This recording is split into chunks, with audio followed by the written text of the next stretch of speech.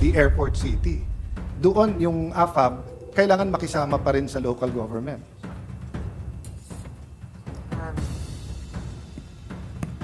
A minute suspension. Session suspended. But also other areas outside of Bataan. Bataan is fenced though. May I request the good senator if he can stay there for a while?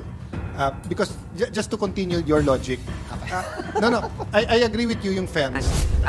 Mr. President, did both of the gentlemen understand what I'm saying? I have to ask you to excuse us. Sorry. Do you want me to repeat? No, he was trying to get me to move faster for your benefit. Can you repeat? I'm sorry for that. Thank you for the consideration, the gentleman.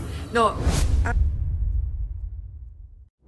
Can you elaborate on that? So, Mr. President, with the permission of the lady and gentleman on the floor.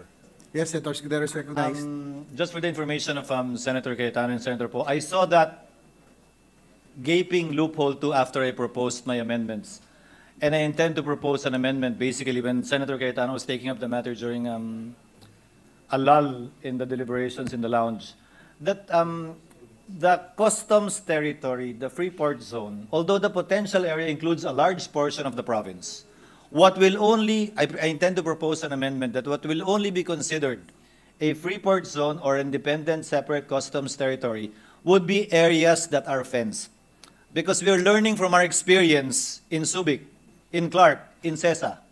These economic zones are not entirely fenced. And that's where the gaping loopholes occur and happen. So in this particular measure, we intend to propose at the proper time an amendment to plug that loophole that is currently found in those 3 economic zones at the very least that I'm aware of. In the others, I'm not sure. But in these 3 economic zones, I'm sure, Mr. President, Your Honor, CESA, Subic, and Clark, it's not 100% fenced too. I don't care how many gates they have. It's not entirely fenced also. But in this bill, we intend to propose an amendment that yung customs-free zone lang, yung Freeport area lang, should all be fenced. Although the bill makes mention of a potential larger area similar to the Bataan export zone, which includes, by the way, Mr. President, not only the province of Bataan, but also other areas outside of Bataan. Bataan is fenced though. May I request the good senator if he can stay there for a while? Because just to continue your logic, no, I agree with you yung fence. What I'm going to, after I ask Senator Po, if pwede lang, ano yung proposed Freeport versus the Ecozone? Because ang next, if I can propose an amendment to your amendment na fence siya, pero contiguous at certain area, rather than may fence area ka in this city, fence areas in that city, fence areas in that city. So medyo hirap ka. Remember, Clark covers both Pampanga and Tarlac. Yes. It's 35,000 hectares. But the whole area is fenced. So personally, I don't mind whether it's 10,000 hectares or 55,000 hectares. Basta contiguous at ano talaga, parang malinaw talaga. Because you don't want na malugi yung ibang provinces because of smuggling or bumaksak yung industriya. And there's really so much money in smuggling. Di ba? I mean, 12% VAT is hindi po biro yan.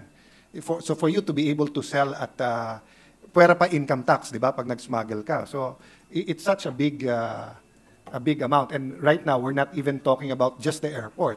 We're talking from materials coming from Batangas and Manila Port going to Bulacan. No? I agree, Mr. President. At the proper time, I would be willing to accommodate the proposal of the good senator from Taguig and Pateros. So may I ask that, Madam Chair? Actually, just for the record, before Senator Escudero gave his proposal, I already said that perhaps the board would consider that proposal, which is to really segregate those that will try to avail of fiscal incentive na talagang they're in a fenced area. And I mentioned that this was also the concern of the DOF Secretary. So can you elaborate on how big will be the Freeport area versus, so the Ecozone, so malinaw, di ba, na airport and airport city, 2,500. Mr. President, I think that can our colleague not attend Fashion Week first and continue discussion with us?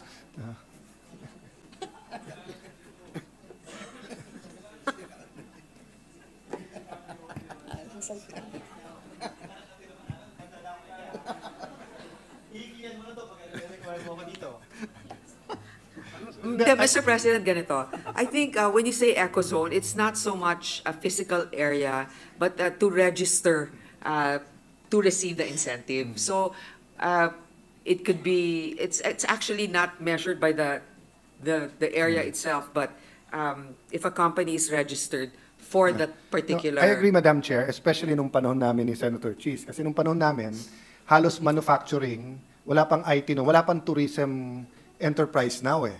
Pero ngayon kasi meron ng tourism enterprise. So for example, kung magtayo akong hotel sa malapit sa Brasuin Church, and now that's part of the ecozone, I can actually now get incentives for staying there. Diba? So now, Bulacan has an advantage over Cavite, Nueva Ecija, Pampanga, Tarlac, etc. No? Valenzuela, not to influence my colleague besides Senator CHIZ. No? So diba, being a person from Bulacan, I want Bulacan to have all the chances, but it shouldn't be at the expense of others. So the free port will be confined to the airport city and contiguous, or it could be. What's the rule now of free port versus ecozone?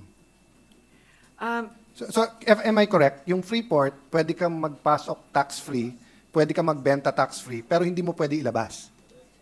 Diba? So for example, if you're working in Subic, you can bring him a car tax-free, but dun mo lang pwede gamitin. Hindi, pero Mr. President, for the manufacturing of goods dun sa Create, you can already sell domestically as long as you pay the proper taxes, if I'm not mistaken. No, I'll go to that separately later. Okay. Kasi may issue din akong konti doon.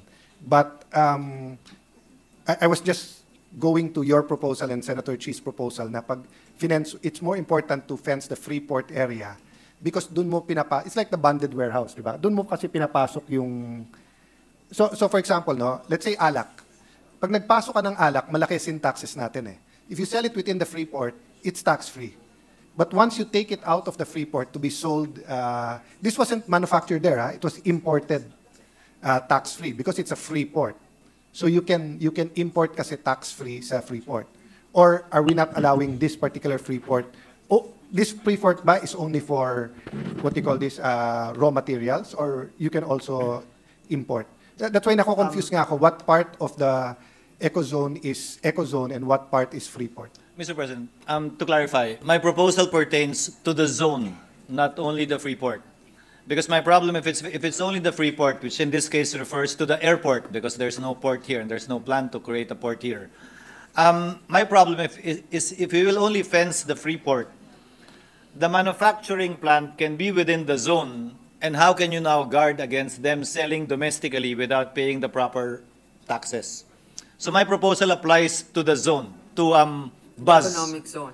To the buzz, not the free port But if alone. that's the case, sa laki ng Bulacan, we will need to advise from President Trump kung paano gumawa ng wall all around Bulacan. Mr. President, Kasi ang laki malayong ng mas Bulacan magaling ang Pinoy kaysa sa mga Amerikano on the record. No, but ang laki ng Bulacan eh. So how much will that cost to put a fence all around Then that means Bulacan? the coverage of the zone will not be as much and will only cover as much as they can fence. That is the intention of the amendment, Mr. President. It protects both BESA. I hear you, And, and I think lumalapit na yung wavelength natin in chairperson. But ang point ko, then why grant them by law the whole Bulacan if tayo pa lang, banging our heads here tonight, cannot figure out how they're going to do it? Well, Mr. President, because again, since we're comparing apples to apples and oranges to oranges, that is the same with respect to Bataan. It covers the whole province, although they did not cover the whole province. Although there's no requirement to fence it, this will. We're only talking of the potential area so that hindi na sila babalik sa Kongreso each time they intend to expand. We're imposing limitations and restrictions already if in case they want to expand. Although the potential covered area can cover a larger area. But the benefits will only accrue to those that they can comply with the requirements we will be imposing under this law. Am I correct that Bataan only allows you to register and get the privileges outside the Mariveles area? Yes. But it is not an ecozone yung buong Bataan. Hindi. Oh, yun ang kaibahan sa Bulacan eh. Because sa Bulacan, which I'll go to later, pati public utilities ay binibigay na sa BESO. Mr. President, parang hindi naman yata because those that are already given a franchise will not be will not change. Yeah, The thanks for- franchise will be... Yeah. No, Thanks the for that assurance. Yes, but Mr. I'll go to President. that later. But I'm just distinguishing na iba kasi yung, let's say, Clark and Subic, tapos sabihin mo, pwede mag-register yung nasa labas. Iba yun sa biglang buong Bulacan, we're creating an eco zone na covered sila ng board. So for example, outside the AFAB, yung board ng AFAB does not have the same powers nung board nung BESA. Outside AFAB, beso-beso lang sila, hindi sila pwede mag-BESA. Ito, ang BESA has authority outside the airport city. Doon yung AFAB, kailangan makisama pa rin sa local government.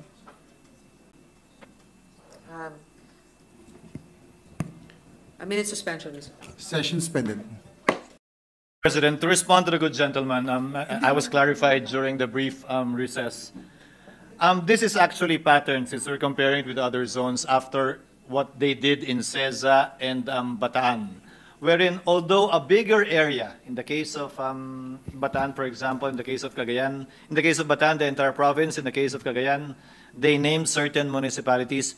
Although it's part of the zone, you do not enjoy any benefits only if you are registered and qualified to register and actually get registration. Can you qualify for any of the benefits that the Freeport zone or the zone, the eco zone would be offering?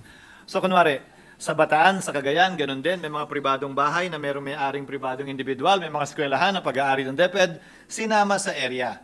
Pero hindi ibig sabihin na yung mga establishmentong itatayo doon automatic ay magbebenepisyo dun sa mga incentives sa ilalim ng panukalang batas na to. Magbe-benefit lamang sila kapag ka nag-qualify at nag-register at ni-register sila dun sa nasaan ba tayo? Sa BESA. Sa BESA. Mr. President, if I may add, the initial brainstorming that we had in our discussion here, since it's not the actual territory but the registration in BESA that will make you avail of the benefits of tax incentives and no duties, maybe that's where we can fence the area. If you really want to register under the free zone benefit of BESA, then you have to be within a certain area carved out in that eco zone. Para you don't have to fence in the entire town or towns in Bulacan. Mr. President, did both of the gentlemen understand what I'm saying? I have to ask you to excuse us. Sorry, Do you want me to repeat? No, he was trying to get me to move faster for your benefit. Can you repeat? I'm sorry for that. Thank you for the consideration of the gentleman. No, because it's an economic zone, just like in Cagayan, but not all of the establishments there will have the qualification to register under BESA requirements. Yes. So, wala silang tax exemption. So, ang pwedeng gawin, siguro, di ba, anyway, we're trying to polish this, di ba, Mr. President, if those that will try to avail of the BESA free zone category or accreditation will have to relocate in a fenced-in area within the economic zone. As far as that being for purpose of organization, organization and efficiency, no, in tax collection, peace and order, I agree with you na yung administrator and yung board, they will do good on that kasi ano din nila yan income, reputation, and everything. Sayang, no? But my point is, alimbawa PESA, no? PESA started out with Bataan, then Cavite, then Cebu, Baguio. Then later on, they can accredit. So like halimbawa sa BGC, sa Fort Bonifacio, they have several there, almost 100 in the Taguig area, more than 100 in the Taguig area. But PESA has no authority over the BGC area. Di ba? They do have authority, almost complete authority, within the Baguio Export Processing Zone, within Cavite and ganyan. So yun ang sinasabi ko na medyo mixed blood itong BESA, may pagka autonomous region because it's one whole province and you're giving the BESA its own security force, we're giving them a customs territory that will cover the whole, etc. So it's basically making the whole Bulacan an autonomous region. And that's why I'm honestly expressing my views that I don't know if I want it for the Bulaqueños because it's a great opportunity or whether nga it's too big an experiment kung yung buong Bulacan right away, no? So maybe to reframe the question, Madam Chair, shouldn't we, why do we need the whole area? I mean, if successful yung AFAB, just like CHIZ, a fabulous senator, AFAB, kung successful yung AFAB, Clark, Subic, why do we have to put the whole Bulacan under the BESA right away? That's Mr. why. President, kasi two successes better than one. 3 successes better than Yes. 2. So, But, di ba, but we're trying to... one small success that leads to 10 successes is better than one whole tapos magka-problema. Remember, we're talking about many things here. Balance of the provinces, balance. So you're going to basically put so much control in So this. it's a pleasure of the gentleman from Taguig maybe to identify certain areas only and that amendment can be ma'am, proposed. Going back, Mama, wala po akong, there's no malice in me asking nga, who is the proponent? Kasi kung ang proponent nito San Miguel, and they can come up with a master plan, sabi ko nga kay Senator Coco, I'm not saying hindi pwedeng, I'm just asking na hindi blank check eh. Isulat natin kung ano yung nasa check so that we know what we're getting, di ba? Kasi usually, kung sinong proponent, i-explain niya why 55,000 square, why the whole province, why the whole... because nga, you know, I would have the same reaction if we were doing this for Cavite. So, for example, the Remullas and Viratas had a proposal for a Cavite International Airport. And if they suddenly were proposing the whole Cavite to be a eco zone, I would totally understand, given their location, given their history in manufacturing, yung ginawa ng father ng Remullas in, you know, making a province that was basically agricultural and maraming peace and order problems to a very progressive province. But I would have the same reaction na, ano ang pambalanse nito sa lahat? So, I mean, the gentleman from Bulacan is here, I was saying kanina, no? Na for example, no, if I find some land near Brasuin Church and put it up there, I can put up a casino without incentives, but I can say that yung hotel is tourism and get incentives. So, because it's inside the eco zone. So, medyo nalilito ako dun sa character nung eco zone na to because nga it's the whole province eh. Again, Mr. President, Your Honor, in Bataan, it's the whole province. In Cagayan, it's nearly half of the municipalities of the province, although they did not have a footprint in those up to today. Hindi pa nag-expand. But Senator Pimentel, during your exchange with Senator Poe, earlier said, paano nga naman kung meron ng manufacturing sa labas, ng fence, na pasok sa zone? Sabi ko, based on my amendment, if it is carried, he will not be granted a license or a permit because BESA cannot fence it since it's not contiguous. Ang point naman ni Senator Pimentel, kawawa naman siya. Sabi ko, under the bill, he can apply with PESA. And in theory, it has the same incentives and benefits. Sabi ni Senator Pimentel, baka gusto niya sa BESA eh. Wala na tayong magagawa. We have to choose between the best of both. We have to choose one between two choices. But Mr. President, the point I'm driving at is, Clark, Subic, and Cagayan are not fenced. And there is no requirement to fence the zones. Clark and Subic are fenced. It is not entirely fenced, Mr. President, Your Honor. It is not.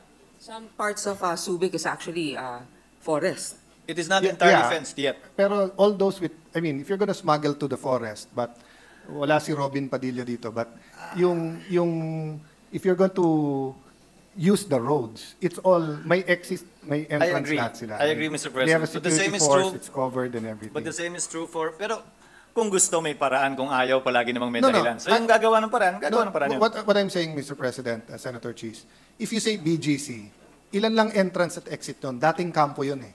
So ang Subic at Clark, dating kampo eh. Pero pag sinabi yung buong Taguig, may Laguna Lake ka, may Parañaque, may Makati, may Pateros, may Muntinlupa, may Pasig. So magkaiba talaga. You cannot, it's not apples to apples. It's an apple orchard to an apple. Mr. President, again, in the case of Bataan, although it covers the entire But province, Bataan used to be PESA, EPSA, Mariveles zone. Yes. It grew from there. It grew. But naka-fence pa rin yung may port nandun. I agree. inaalaw lang individually.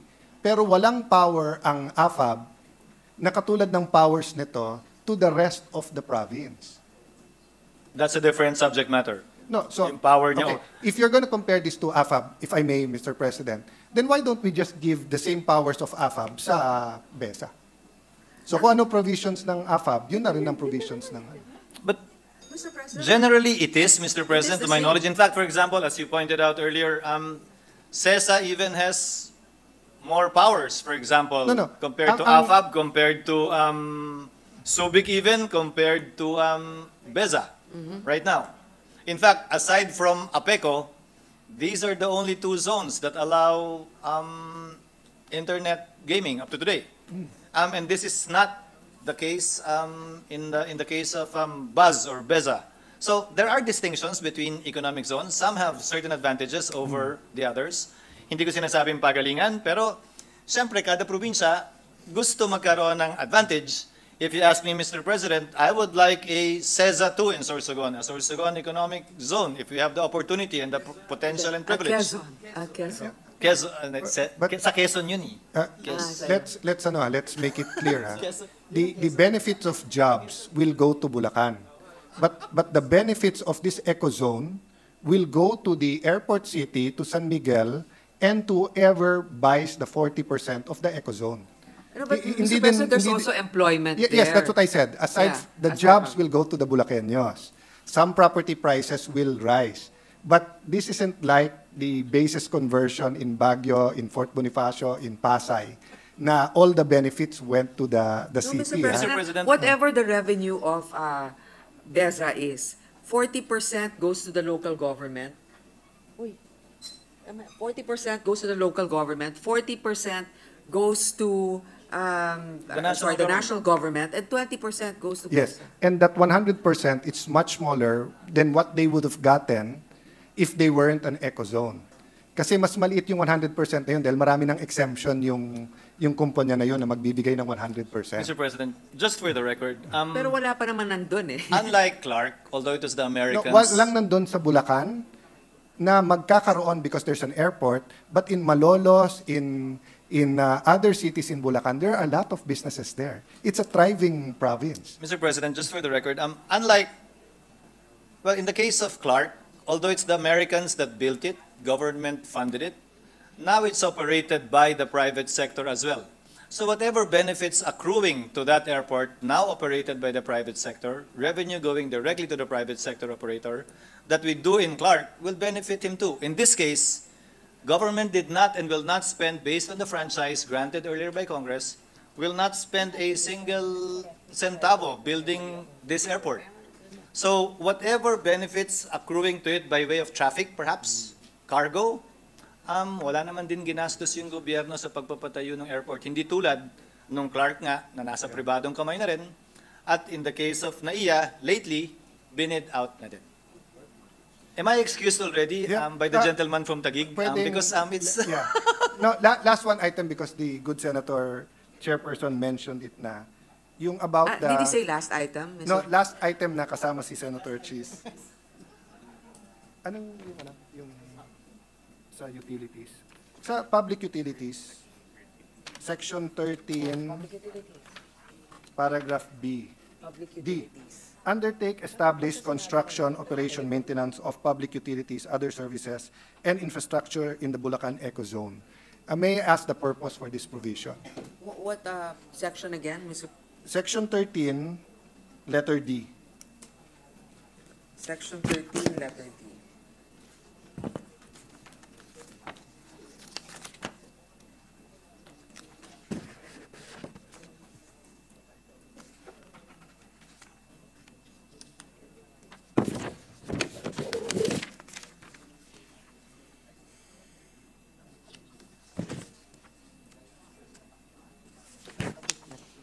Okay, letter D. D as in delightful. Undertake the establishment, construction, operation, maintenance of public utilities, other services, and infrastructure in the Bulacan Eco Zone, such as light, power, etc. provided that such shall be in compliance and coordination with the rules and regulations of the concerned departments and agencies. So what's the question of our colleague? So what's the purpose? Why give the authority this power? Why not the private sector? So why give them the monopoly of, that's a separate franchise by itself. Kasi public utility includes distribution of electricity, transmission of electricity, petroleum and petroleum products pipeline, water pipeline distribution, seaports, and public vehicles. So if you have that provision, they can actually put up their own port. So it will now compete with the Manila and Bulacan seaport. And again, we don't have a study regarding that. But this provision will allow them to do that. Well, Mr. President, sometimes when there's an expansion needed or an improvement in maybe laying out for telecommunications or other infrastructures, it could be a joint venture between the public sector and the private sector. In this case, we also put a provision that says that if it's a franchise already given, let's say to Meralco, hindi naman magte-take over Saan the po new. yan? Saan nakalagay yan? Section, ano ba yan? Yung the franchise shall not be... Section 13D.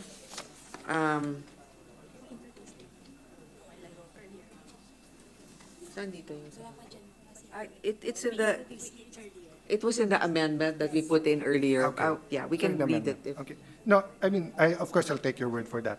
So, kung may existing franchise, Hindi pwedeng hindi pwede baguhin. sila. Okay. If that franchise is revoked or runs out, will it be automatically BESA na?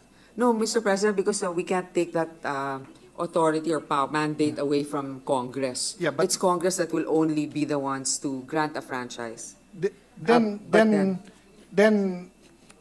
because basically without using the word franchise, letter D is actually granting them a franchise. Wala lang yung word na franchise because they're allowed to establish, construct, and operate, maintain public, that's a franchise. Well, maybe, Mr. President, a line can be proposed that says that for undertakings that require a congressional franchise, then they need to go through the process of securing a congressional franchise. Or would it be possible, Madam Chair, to make it more broad that, for example, no port. For us to put up a port in any other place in the whole country, you need, if I'm not mistaken, the Port Authority study and everything. Eto kasi, if I was the lawyer of BESA and I saw this, I can build it. Pabayaan mong questionin ako ng Philippine Ports Authority or questionin ako ng Meralco or whoever. Secondly, could we put that, kasi iba yung sabihin they may, but what about others? Because I personally do not like monopolies. So Bulacan is so big. So if you only have one distributor of electricity or water, or it's going to lead to abuse. Yeah, Iba but- kasi pa rin sa Clark at sa Subic kasi nga compound yun eh. So Pero it's- malaki malaki rin ang Clark, mas malaki pa yung Subic. Yes, but if sasabihin mo pa kasi sa Clark at Subic na dalawa, tatlo kayo doon, ang mangyayari doon, baka walang gumawa. Unlike sa Bulacan, it's an existing province. That's why it's an existing province with existing utilities already, with franchises that were granted to those. So, to revoke a franchise actually takes longer than just an instant revocation. They have to, there should be a case filed in Congress, and then doon pa, ang dami nga nakalusot na mga hindi compliant pa nga sa lower house. So, meron din ngayon na revoke sa lower house na franchise, pero kailangan pa rin dumaan dito sa atin. So, hindi na naman ganun kadali na mawalan ng prangkisa. Yes, Madam Chair, but for example, I wouldn't approve in this Congress, or hindi naman ako pwedeng mag-approve lang, I wouldn't vote for one company to have bulk terminals in Cavite, Batangas, Bulacan. But basically, we're giving this to them. If you look, it's wholesale ito. Services, infrastructure, light and power, shipping, barging, stevedoring, cargo, handling, hauling, warehousing, storage of cargo port services, concession piers, bulkhead, bulk terminals, mooring areas, storage areas, roads, telecommunications. They can put up their own Smart and Globe. But, Mr. President, yung mga ibang eco zones, ganun din yung mga Yeah, but provisions. the other eco zones are not a whole province. Well, Bulacan is one of our biggest highly But populated it's not province. also the whole province of Bulacan. There are only No, 10. under A and B, it's the whole Bulacan. Well, it can expand, but it's still not. I mean, it's something that we can, that it's not yet defined here in the law which provinces that is. Those are. Yeah, but aside Madam from- Chair, iba po yung can expand by legislation, iba yung nasa law na you will So, nakaabang na to Nakaabang na kasi, yan, letter B. The remaining territories of the city of Malolos and But Mekawayan and of municipalities of Bulacan, Paumbong, Giginto, Balagtas, Bukawi, Marilao, Obando, and Santa Maria in the province are not yet included as component parts. And then letter C, all other areas or municipalities whose meets and bounds shall be clearly defined within the province of Bulacan. So we only agreed na tanggalin yung surrounding areas. But yung whole province of Bulacan, nakaabang na yan Well, ganun din sa sa Bataan actually ngayon. Again, there's a big difference between Bataan and Bulacan, whether the population, the location. NLEX is not beside Bataan. Bataan needed it because nga, of its geographic location, etc., etc. So may pagka-affirmative action din to yung sa paglalagay dun sa mga area na yan. Okay, so Mr. President, I understand the concern of the gentleman. Perhaps by the proper wording, we can put those safeguards para hindi lahat I agree with you, masama. but why not instead of safeguards, why not just let free market determine the public utilities as it is now in Bulacan? Because, Mr. President, there are already franchises granted. So maybe what we can put is, That's what I meant, Madam Chair. No, because Why don't we allow it? So kung may gustong gumawa ng highway doon, why stop them? Why should the BESO have the sole authority to build any highway in Bulacan? So you will take away from the others. So for example, although nabasa ko recently that MVP and RSA might collaborate on certain expressways, but you see that NLEX and SLEX are handled differently. So under this present one, it's only BESO who can determine that. no, well, Mr. President, one thing is if there are, roads or areas there that need to be developed or transportation terminals, etc. That's going to be part of the master plan of the economic zone. It will go through a board, which, by the way, Mr. President, as I mentioned, DPWH kasama. DP kasama sa board. DOTR is part of, as I mentioned, NEDA, DTI. I mean, within the board itself, there's already representation by the national government and also the local government. So the reason why we're trying to establish also an eco zone is so that, as I mentioned, there can be expediency also. But again, I will defer again to the wisdom also of our colleague. If there's proper wording that he would like to propose, we will accept it. Madam Chair, what I'm saying kasi the majority will prevail, but it doesn't mean that the majority is always correct. That's why I'm appealing to our reason na hindi naman siguro tama na isang buong probinsya, i-award natin isang eco-zone, then lahat ng ports, lahat ng kuryente, tubig, etc., sila lang ang pwedeng mag-determine. Mr. President, may I finish? So parang sasabihin natin sa Bulakenyo, huy, magde-develop kayo. Pero hindi natin alam, libre pala yung barel, mahal pala yung bala. Mahal pala yung tubig, mahal pala yung kuryente, yung palang port, eto lang ang pwede, because you're taking out the opportunity for the Bulacan government and the national government from allowing other bidders to build all of this. By having them represented in the board, tali pa rin ang kamay nila. Well, So Mr. the President, DOTR, may I finish lang? The DOTR secretary will be in the board. But if the DOTR secretary says SM or MVP wants to build a highway here, the board can shoot him down and say, hindi, BESO lang ang authorized dito. So if they want to do it, mag-propose sila sa BESO. Mr. President, it doesn't say that solely responsible. It says undertake the establishment. It doesn't say solely undertake the establishment. So, pwede pa naman dito na makapasok yung Madam iba. Chair, pero katulad ng port, But it should be, sir, in compliance and coordination with the rules and regulations of concerned departments and agencies. So, kung hindi naman ito papayag yung DPWH or DOTR, kahit na sabihin mo, may board representation sila, yung ibang departments na hindi kasama sa board can still have a say and strike it down. Like let's say DPWH na hindi kasama sa board, but they're an agency of the government, they can resist giving a permit. Even the local government, Mr. President, although they have representation in the board, it does not take away their autonomy to grant building permits and business permits. So meron pa rin po, it's a delicate balance also of maintaining the autonomy of the local government. At Madam the same Chair, time, under the ease of doing government law, ang nakalagay kasi dito, they only have to comply with the rules and regulations. But the legislative authority is given to them na. So katulad ng seaport, halimbawa, you cannot put 2 seaports near the Bulacan Airport. You cannot put that. It's not economically viable. and then, So pwedeng if- pumayag yung, because Madam under Chair, if I the may departments finish. and agencies, Yeah, the Philippine Ports Authority can just say hindi pwede yan. They fall cannot, under- Madam Chair, they cannot, because it says here under the law, as long as you follow the rules and regulation. When you follow the rules and regulation under the ease of doing business law and the anti-red tape, hindi pwedeng i-deny yung permit mo. May legislative authority ka na eh. Sumunod ka sa rules.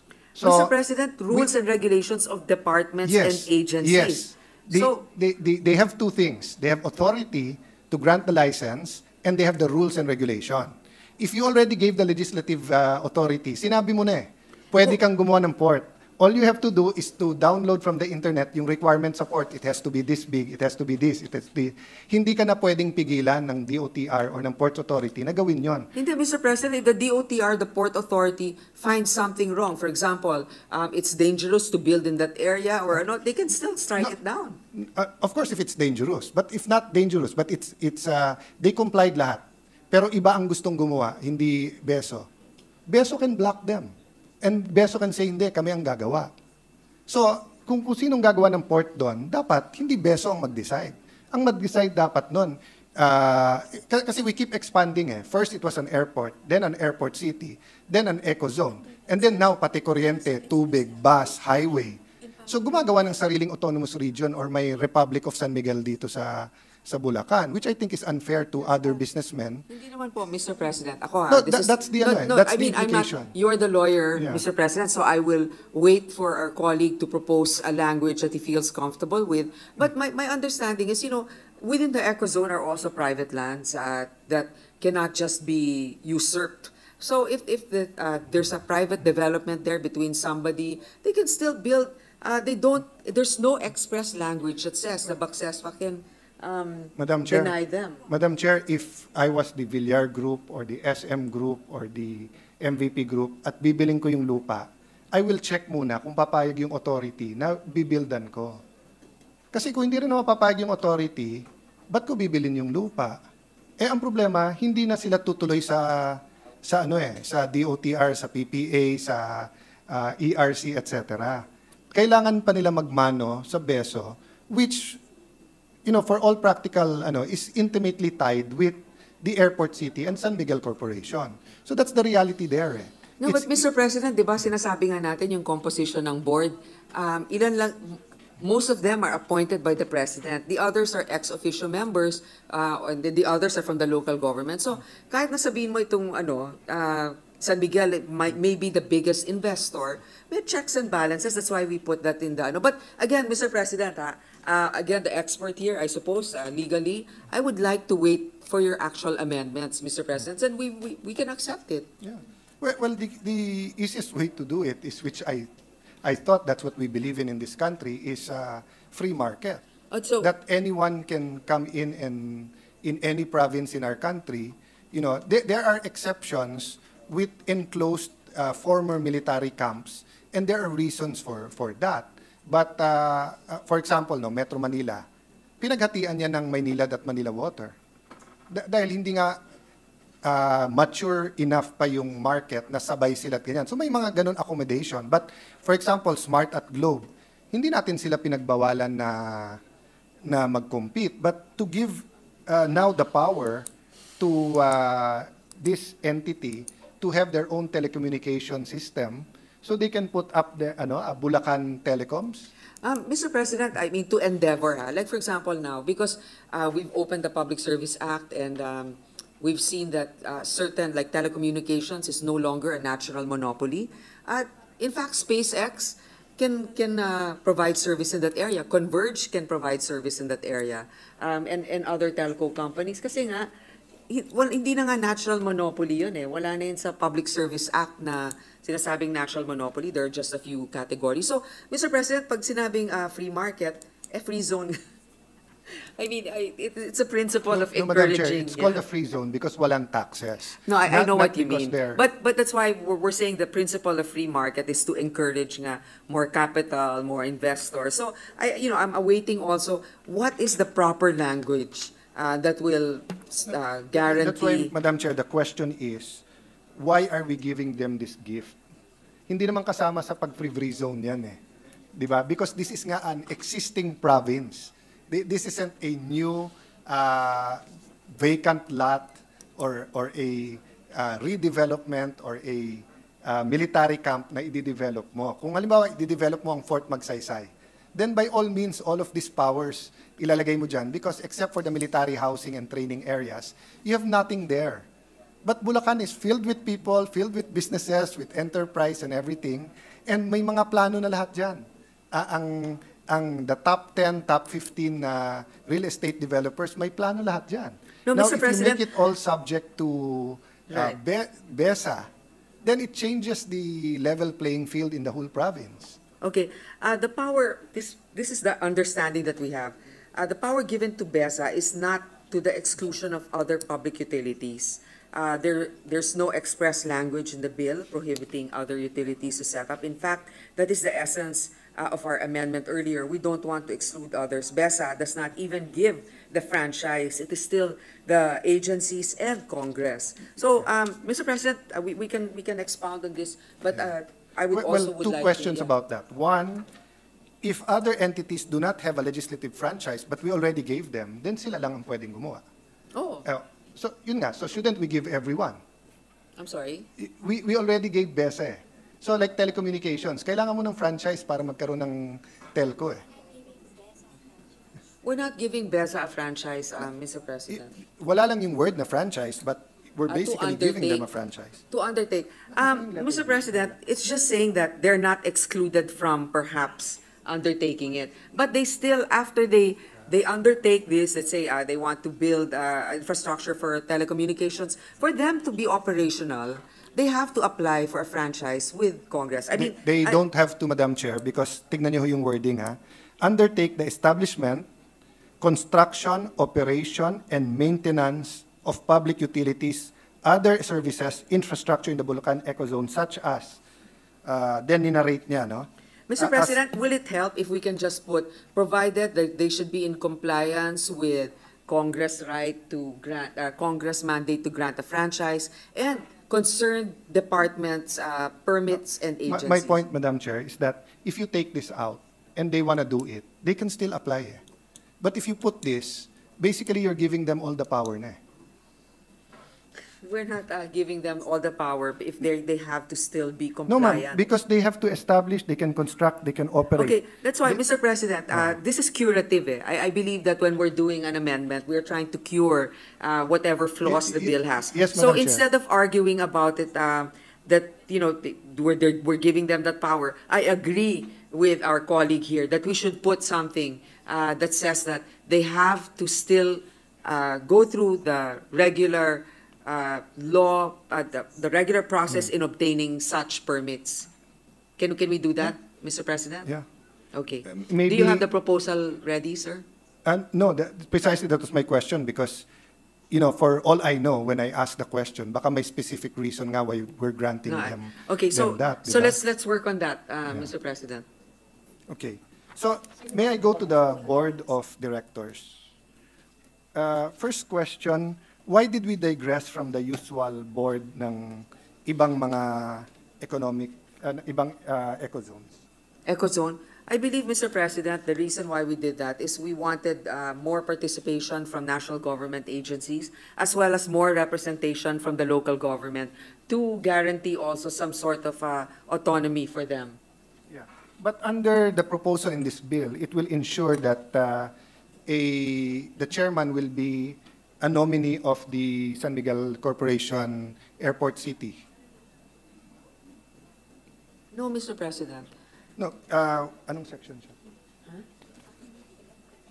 They will be, he will be elected among the members. Yes, he'll be elected among the members, but all of the members cannot be elected because you're not allowed to chair a eco zone if you already have a different government job. That would be unconstitutional.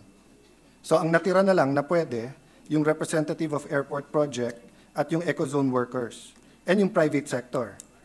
But yung lahat ng iba kasi, like governor ng Bulacan, hindi ka pwedeng governor ng Bulacan tapos chairman ka ng ano. Diba? So all the others, APECO, CESA, AFAB, the chairman is appointed by the president or it's ex officio a cabinet secretary. So why don't we just make the chairman appointed by the president?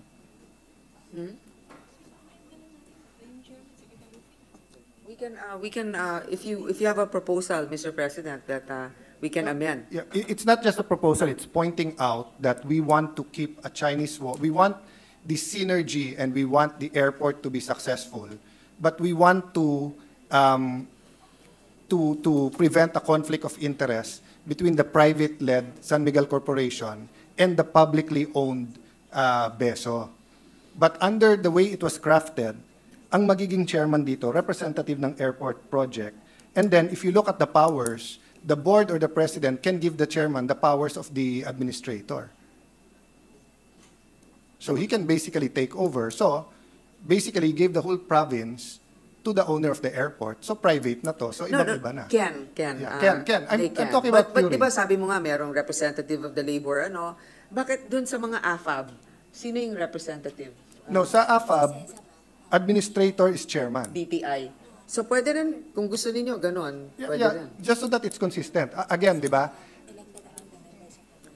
Doon sa AFAB, elected among the members of the board, No, the AFAB, it's administrator of AFAB is the chairperson. sineparate na nila yon.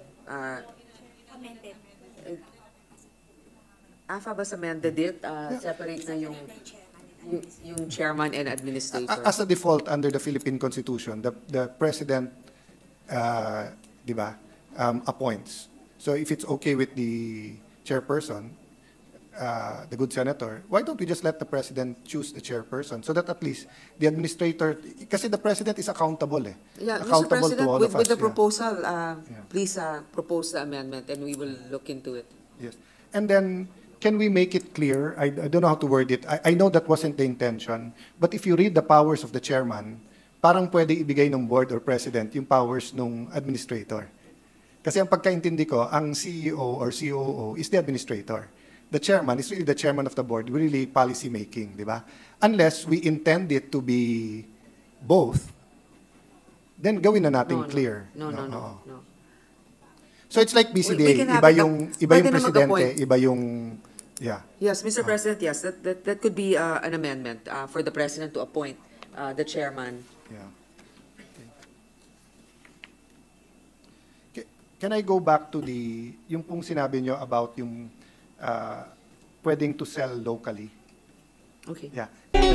Simply that I have 110 million reasons to start with.